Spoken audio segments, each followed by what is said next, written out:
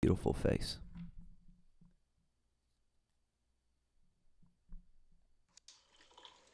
How about a song? One of you must know one. Sir Davos? You'll pray for a quick death. Sir Brienne?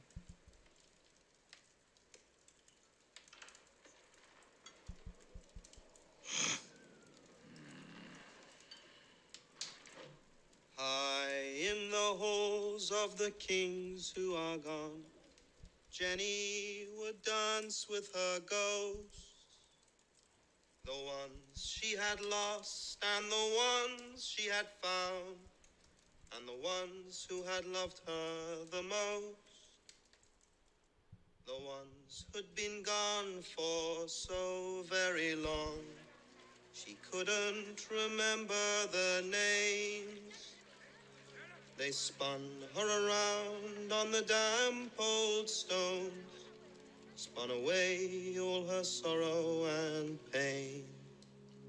And she never wanted to leave, never wanted to leave, never wanted to leave, never wanted to leave. Never wanted to leave, never wanted to leave.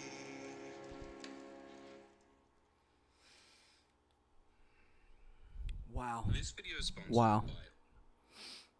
What do you say about that? Welcome back. It's your Beef Boy Surprise. I'm back in the building. I'm glad to be here, man.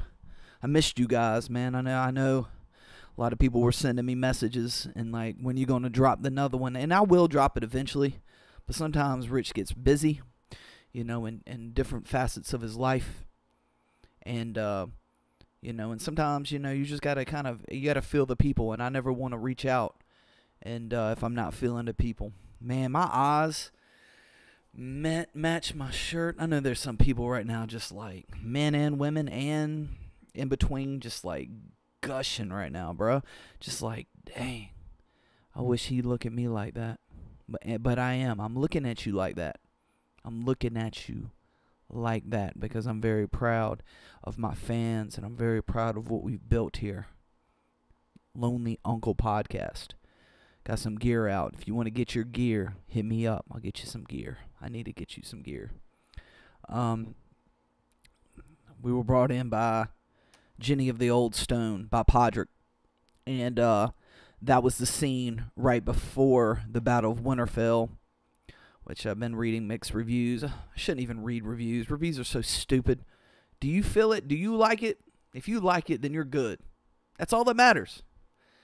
Reading the stupid review is just so stupid. And I hate myself when sometimes I find myself influenced by it. I've gotten to the point now that I'll listen to an album or a song or an album, whatever, and then I'll go back and read the review later because sometimes I feel like it gets in my head if some kind of, you know, douche McAllister from, you know, New York City, some big-time writer doesn't like, you know, the new Foo Fighters album or the new Danzig album. Says it's not hitting on all cylinders or something. I let that get in my head sometimes, and sometimes I just have to go and just get the album and just listen to it. Man, it is hot in here, bro. And I have not, if you know me, if you know Rich does not like things that Rich doesn't like. Turning on your AC before May. Turning on your heat ever in North Carolina. It doesn't get cold here. Anybody that complains about the winters in North Carolina, just, dude, why are you complaining? We don't even get cold. It doesn't get cold here. So I honestly will go winters, maybe not turning on my heat. It's unbelievable. And that's probably why I'm the lonely uncle. Ha ha! Because I control my climate up in my cut. This behind me, you see that? You see that stairwell? You see that? Is that crown molding or whatever? Top of the line. Top of the line. Forked over. Mad bills. Mad bills for that. But you will see in my cut, people come over all the time. and say, God, it's hot or it's cold in this. And sometimes I give them my hoodie. You know you're in a good relationship if your girl's wearing your hoodie. And I love hoodies, dude. I got so many hoodies. And there's sometimes I go out and I'll be dating a girl and I'll give her my hoodie. And I know I might not ever see that hoodie again because there's been situations where I just run. You ever been in a relationship where you just looked at it and there's that moment and you're like, run, run. And at any moment, she might have my hoodie on and I have to run, hit the door, blasting out. See that 5.9 flat speed. I'd be actually happy if I ran a 5.9 right now. I'm getting down there though. I'm trying to look better. I'm getting in shape for wedding season. And when I say wedding season, I don't mean my own wedding. I mean all my buddies' second time around. Props to all my friends getting married for the second, the third time. Good for you, dude. You found love. You get yourself out there and you make it happen, because just like in the Battle of Winterfell, we don't know if there's going to be a tomorrow. We don't know. And I love that scene. I watched the Battle of Winterfell and I liked it a lot, but I love the lead up. I'm always the guy that likes the lead up. Like, I learn more about to the lead up. And if you see that scene when Podrick and them are all circling around and they kind of realize that tomorrow or tonight or whenever might be their last breath, it might be the last time they're alive or together, you really learn a lot about a person. And I was just kind of wondering, in that kind of situation, number one, how would I react? And number two, what song would I like to sing? Or what would I sing? I'm hoping I would break out in verse, like Podrick. Or I'm hoping I just would take it in, because it's an emotional moment. But that was Jenny of the Old Stone. I'm hoping I would, bring something similar to that. So props to that, and props to that amazing show. It's just incredible, man. I read something hilarious the other day, bro. There's this guy.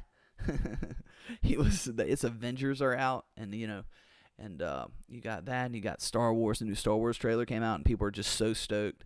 Man, there was this. I don't think parents are. Man, I had a friend tell me one time, said, "Man, I never was more proud of my daughter." And I was like, "Man, did she tell you she loved you?"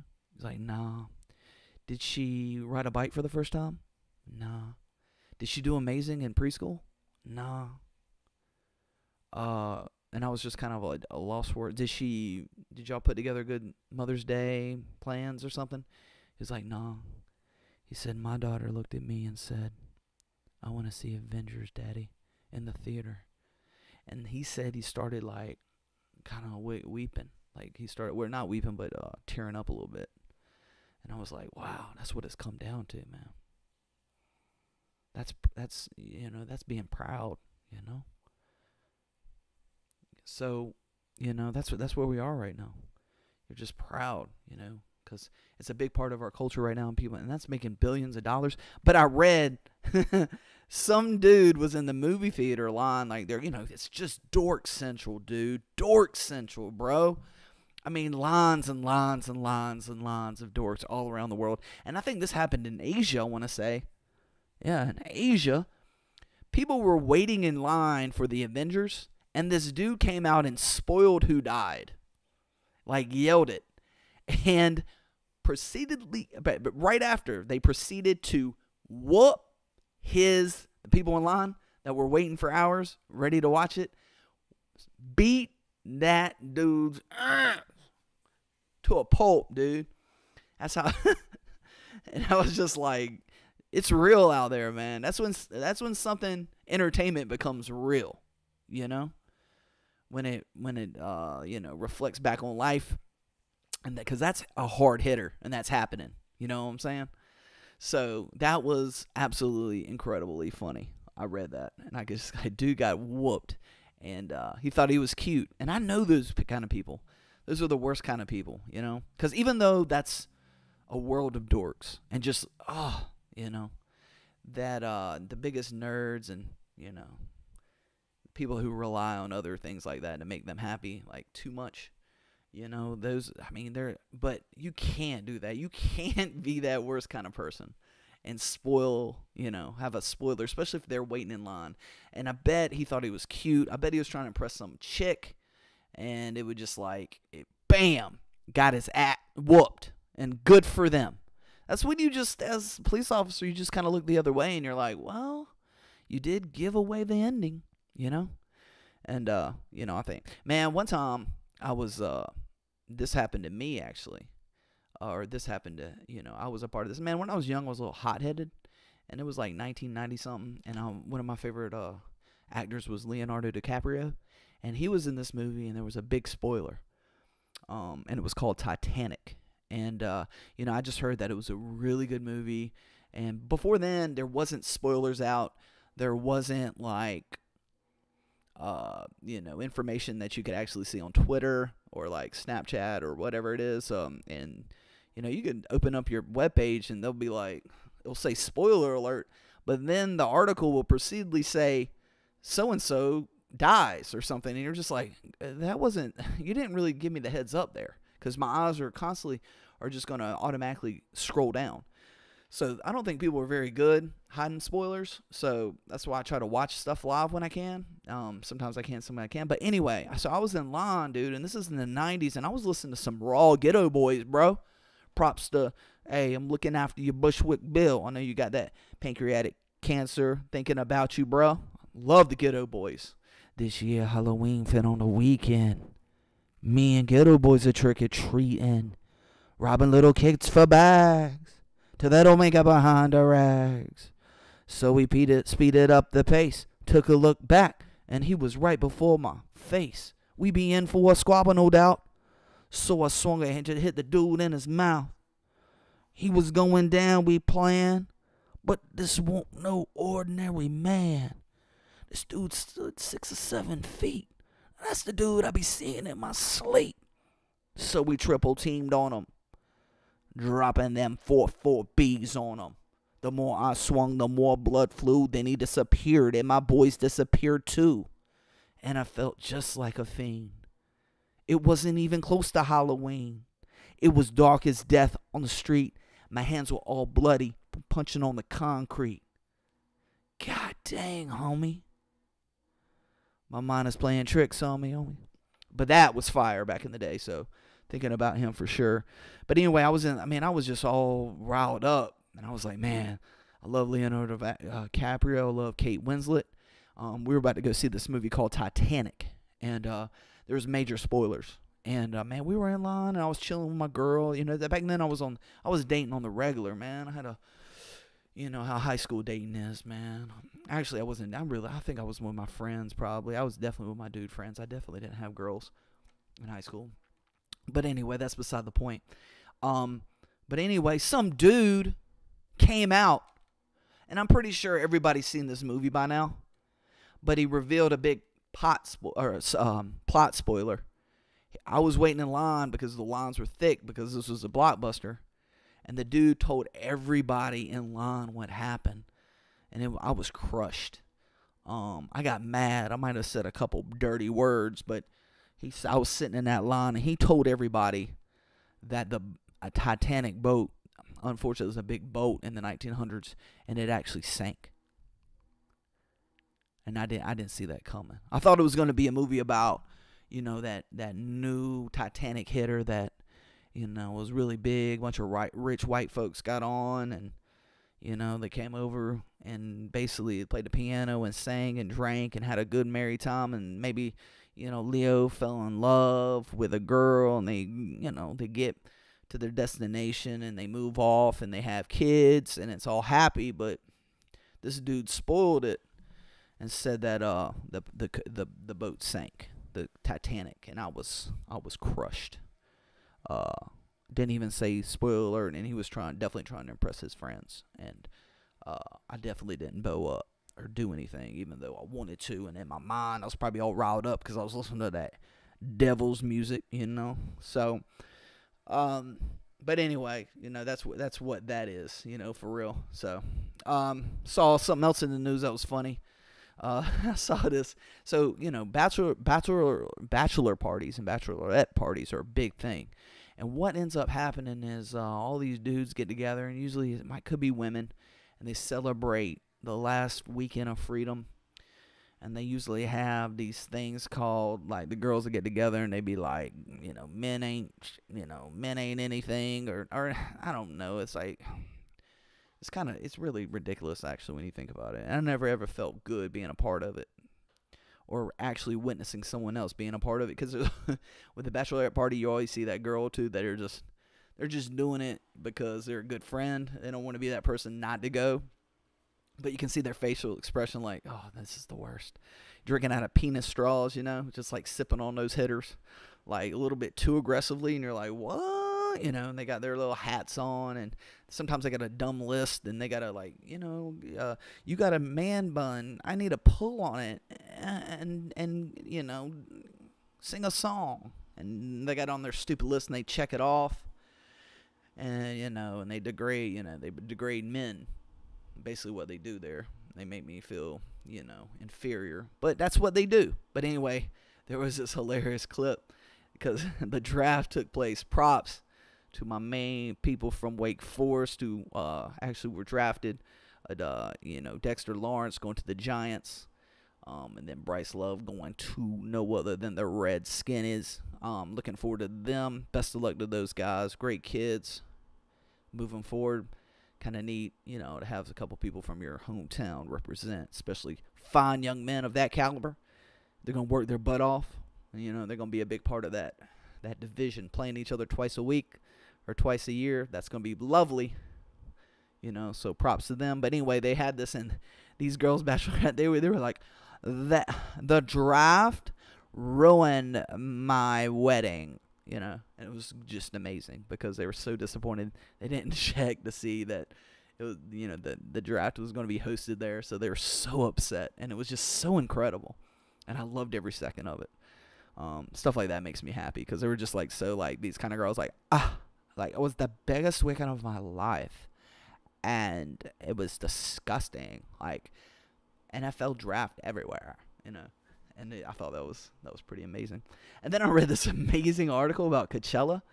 Dude, Coachella, evidently around that area, they have the highest rate of herpes than there's ever been. Like, it's herpes central, dude.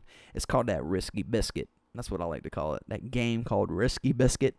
I mean, because I guess you're hot and heavy in that moment, right? And you have to look around for that contraceptive. And sometimes it's not around, so they a lot of raw dog, and there's consequences for that.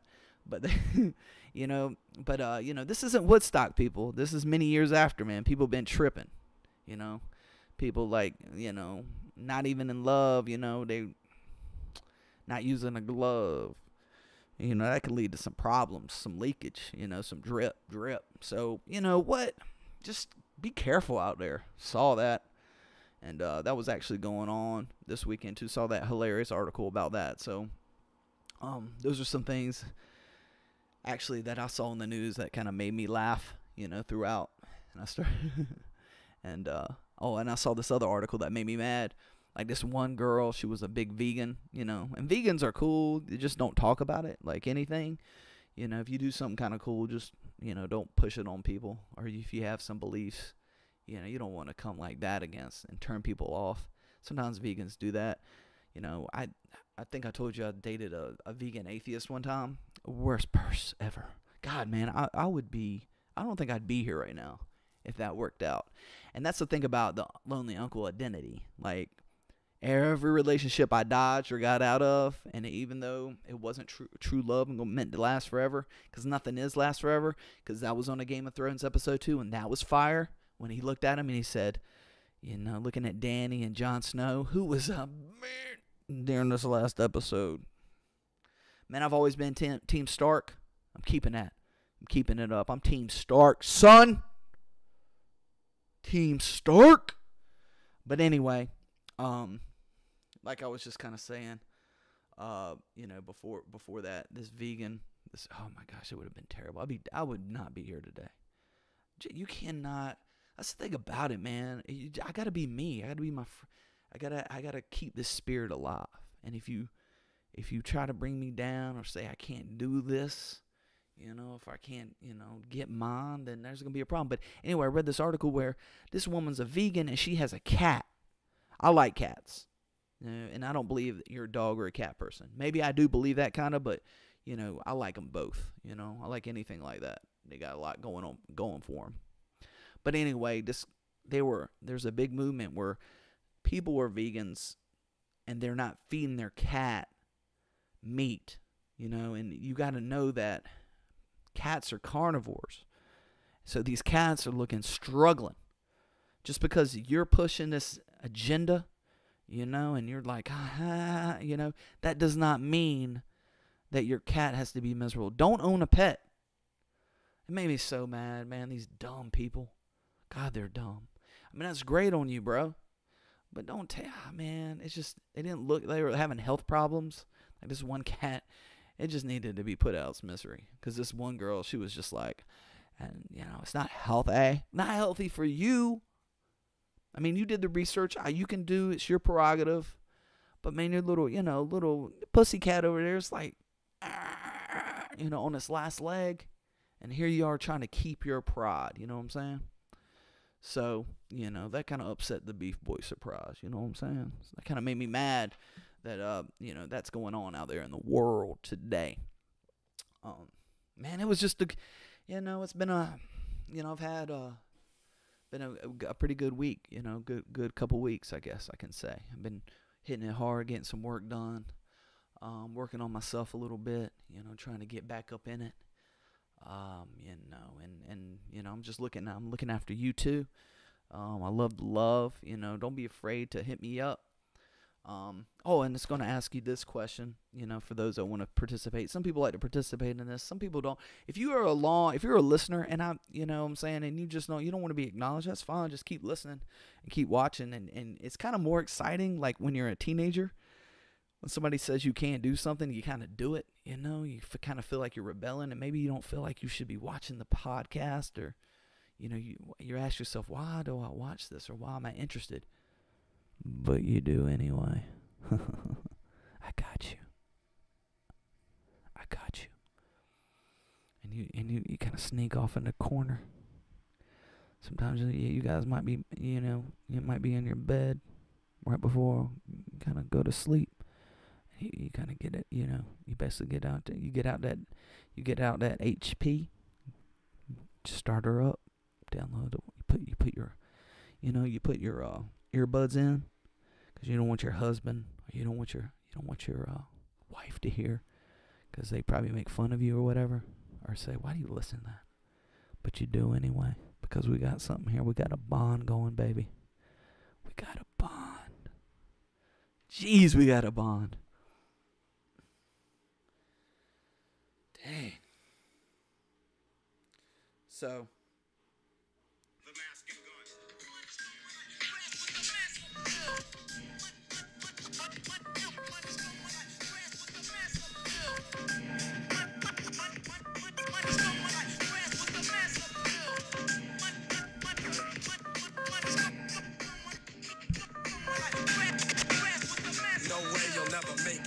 You guys have a wonderful week. Love you guys. Take care of yourself. Stay in that pocket, son. Stay in it. No matter what goes around, it might be crumbling. You just stay stern. You stick in that pocket, okay? You don't let them get to you. You know what I'm saying? You stay strong. And reach out if you need anything.